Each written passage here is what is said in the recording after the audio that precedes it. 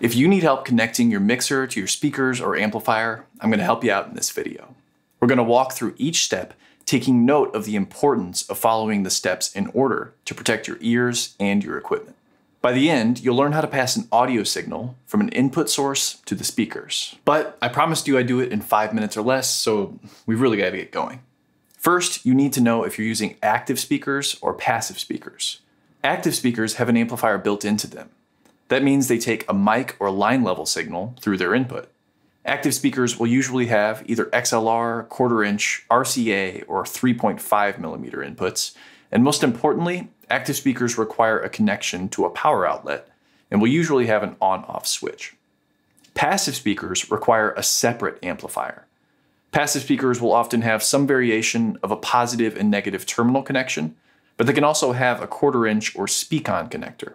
So for the rest of this video, when I say amplifier, it also refers to the amplifier within the active speaker, if that's the type of speaker that you're using. The first step is to power off both the mixer and the amplifier. You just want to be certain that no signal will be abruptly sent through the speaker by mistake. Step 2 is to connect everything together. If you're using an active speaker, this means connecting your mixer output directly into the active speaker's input. If you're using passive speakers, you'll have to put an amplifier in between, so the signal flow would look like mixer output to amplifier input, amplifier output to speaker input. I'd recommend leaving the bulk of excess cable on the speaker side because it's more likely that if anything needs to be moved, it's going to be the speaker and not the amplifier or the mixer. In most cases, you'll be connecting your speakers or amplifier through the main outputs on your mixer. These might be labeled left and right. Later in the video, I'll demonstrate how to route an input signal through these main outputs. Before turning on the mixer, be sure that all of the faders are at their lowest setting, and also check that all of the knobs are at their default settings. This step, again, is intended to prevent any accidental bursts of sound that can put your ears and your equipment in danger of being damaged.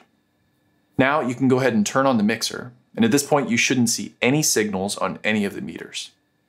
At this point, it's safe to turn on the amplifier or the active speaker.